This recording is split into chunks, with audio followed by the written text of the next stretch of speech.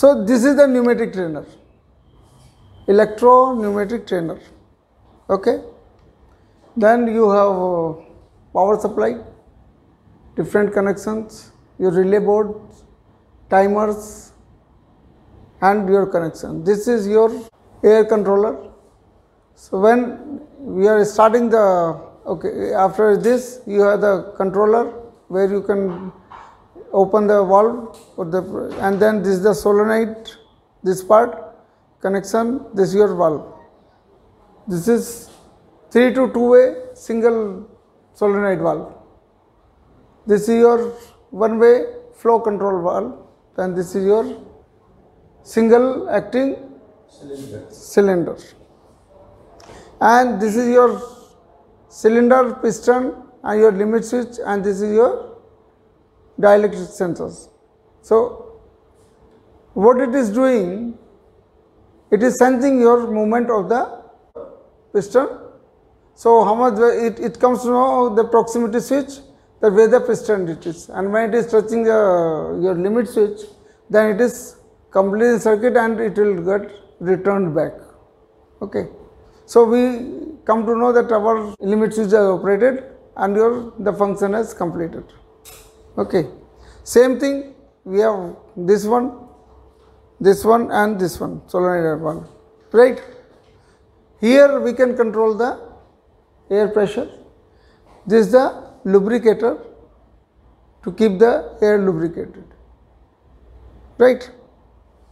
Now we will switch it on and show you the further functions. We have a compressor attached with this. Chalu? Okay. So we have a compressor attached with the system, and you can see the air pressure is there, and we are already connected to this, timers are controlling, and you can see this valve. This cylinder piston, you see the piston is moving, going to the limit and coming back, because this is single acting. It can be double acting, but it can be single acting. Okay. So when you go on board, you also may get lot of cylinders and pistons, like in boiler FD fan. Pneumatic also used in the IG system. In IG system, there are the valves. In IG system, there are the valves, and like when we are filling the IG on the deck, and we see that on the deck pressure is less, at that time there are two valves. One is IG filling valve, another is atmospheric valve. So when putting to the IG filling valve, that valve will get open and atmospheric valve will start closing.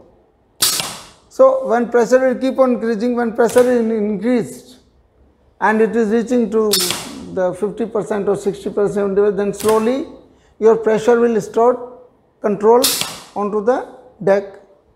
So when pressure is controlled, then your atmospheric valve will start opening. So they are working like 45 degree to each other.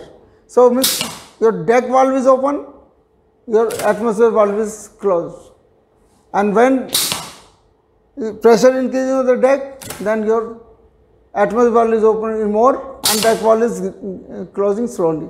So when it is completely filled, then your atmospheric valve will open full and your deck valve will be closed. So that everything you have to limit, and there only control system which we are using 4 to 20 milliamp signal to control this all system. Okay, I hope everybody understood the system. Okay. Thank you.